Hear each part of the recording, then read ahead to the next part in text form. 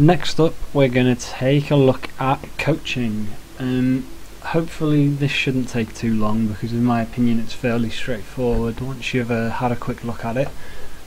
When you first start a new game, or you first join a new club, one of the first things you want to do is take a look at your staff.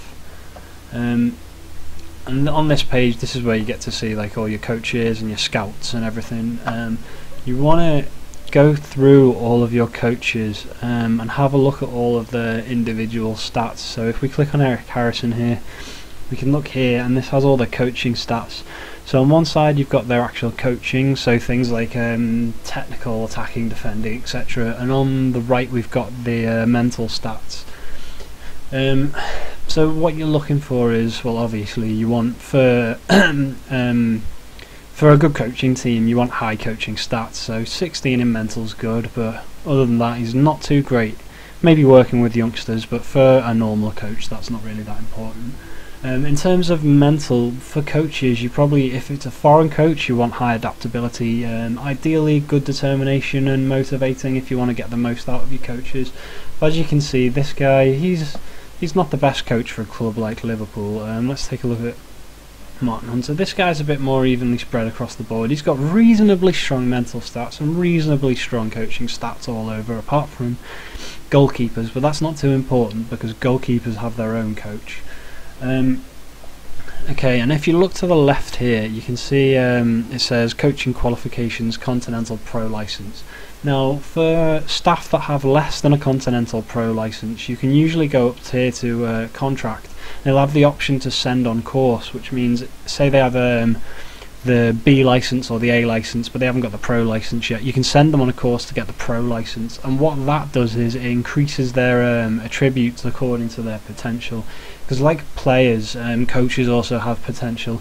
So by doing that you can increase their attributes, which is useful if you've got a couple of coaches that aren't that great. So for example, we can see here he's already got a Continental A license and he's currently on a course studying for the Pro license. I haven't actually sent him on that course, he's just done that out of his own accord, which can happen.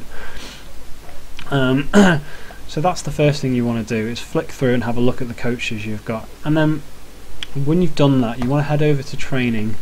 And you can see up here it's got overview, team, individual and coaches, and you want to go to coaches. This takes you to the overall coaching screen if we just order them by their job. You can see here are 3 coaches we looked at before. If you look all the way across, we've got all the different categories for coaching, and you'll notice all the stars underneath all these boxes. Well, what you do is, say let's have a look at tactics. See down here we want to try and get the overall, which is this bit along the bottom, to 5 stars, which we're not going to be able to do because I haven't got the right staff in, but that's just the overall aim. So for example, we want Martin Hunter coaching tactics, that brings it up to 3.5, and then by adding coaches, well, the coaches I have aren't too good, but you know, the more stars you can plough in from coaches, the higher that rating's going to be. So if you wanted 5 stars in that, you're going to need to bring in coaches that have high tactics rating on their, if we have a quick look, high tactics, which is this one here. So he's only got, we have no coaches that really specialise in it at the moment, but that's what you want to do to and get that rating up down there. But you need, the reason you need to bring in quite a few coaches is because the more you spread out, because you can see under the individual coach what their ability is in that area, but if you start spreading them out, as you can see, the stars in that area goes down, and that affects the rating down here. So the more coaches you have, it just allows for increased specialisation, which in turn means that you're going to get better star ratings down here. In regards to fitness coaches and under 21 coaches and all that kind of stuff, you can see who's coaching what by well, right now we're looking at the first team, so all these coaches here are working with the first team. To see the others, you go under 21s, training, coaches, and then you can see all the coaches that are working with the under 21s, and then we can go to under 18s, coaches, and as you can see there are different coaches here because you've got the under 18 coaches helping out. So that's how you have a look at that. And also, actually, just one more thing while I'm on that screen, let's go back to it. As you can see, in the new Football Manager, you can actually assign yourself to help out with the coaching, which is interesting for sure. It's one of the new features. But if you can't be bothered with any of this, you've got the Ask Assistant to assign up here, which automatically assigns everything as best it can. But you're not guaranteed to have the best results by doing that. But I know it's not for everyone.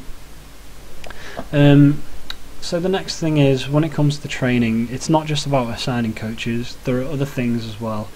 So you've got individual training, which gives you an overview of the individual training that every player in your squad is on, and I mean this goes for the under-21s and under-18s as well. But this is basically an overview of the same screen you get to by going to the player development training.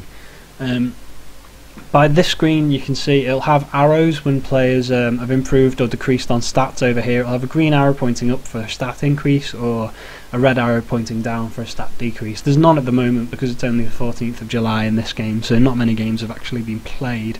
But over here you have focus, so this is how you can put players on individual training regimes. So you can choose to increase a specific attribute if you want, or train them for a specific role. So if I pick central defender, defend, they are the stats that are going to be focused on for this, and you can choose the intensity.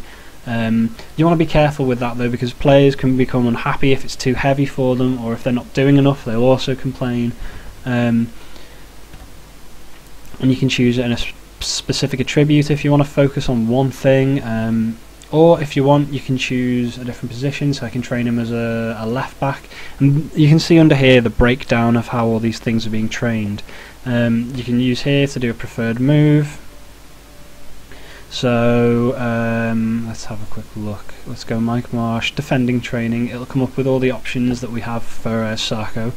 So you can ask him to stop throwing himself into tackles, for example. And there you go, he's going to start working on it, although he recommends that we don't. And again, there's the breakdown. So that's the kind of information you'll see here when it's being... So now on the overview you can see it's confirmed there. And if you look here, it's going to give you an overview of what's going on, so you can see the training happiness there and the feedback about his training. And one other thing is, if we look at someone like, I don't know, who's a senior player, let's have a look at Johnson.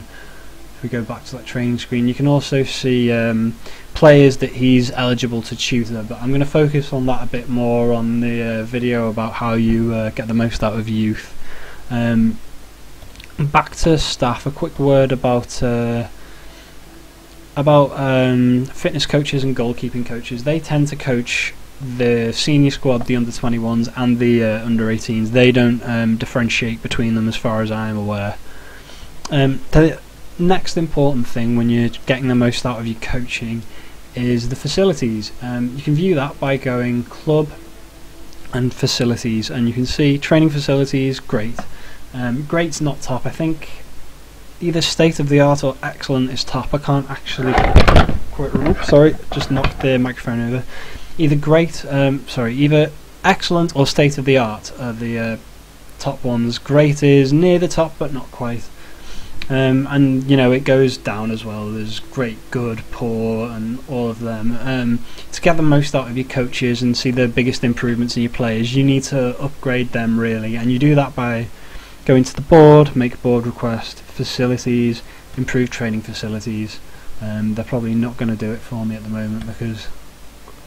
Oh no, they actually are. So you improve the training facilities by doing that. The other aspect of training is the team training. This is generally what you do over the course of a season, in between matches. The first is general training over here on the left. So that's focusing on one specific thing for the whole team. So maybe in the pre-season you'll choose fitness, maybe put fitness on high so that your players are fit for the start of the new season, or if you signed a lot of players you'll do team cohesion. But you have to be careful with this, because if players are already doing individual training and they're already having training sessions, and you've got the intensity level as high here, you might be looking at getting some injuries. So if you are going to try something like that, maybe you want to tick these to allow rest before and after matches. Generally, I don't allow rest before match, I only ever allow rest after match, but that's just me. On the right as well, you've got the match preparation. You'll get notes about this in your inbox over here right before you play games, because your assistant manager will recommend what he thinks based on the next opponent. But this is things like working on your defending specifically before a match, or defending or attacking set pieces. Maybe your opponent are weak at set pieces, so you're going to focus on attacking right before the match. It gives you an overview of the tactics being trained as well, and all that kind of thing. So you get a breakdown here of how your tactics training are coming along. So you can see that you're getting better at tempo and width, but the formation's still quite poor, mentality's poor, etc, etc. You can also set it for a couple of weeks in advance. Just if you really want to get deep down and be really anal about this, then you can be. You can also go to staff responsibilities, if I can find where it is, because you can set your staff to do a lot of this for you as well. So is it your personal assistant?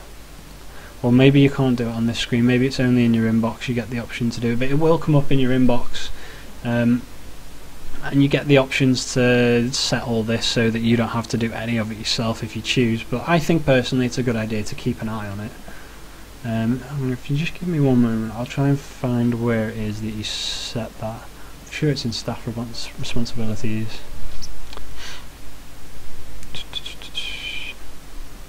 Oh, there we go. Training. Runs match training for first team, runs individual training for senior players, etc. You can see it's all assigned to me, but you can go and set it to your assistant manager and whatnot.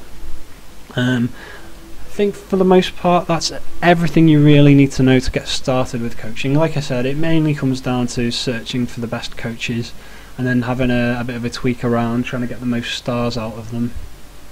But this links quite nicely into getting the most out of youth players, which is going to be one of the next videos I do, because it ties in quite nicely. So keep an eye out for that, and once again, thanks for watching. Bye bye.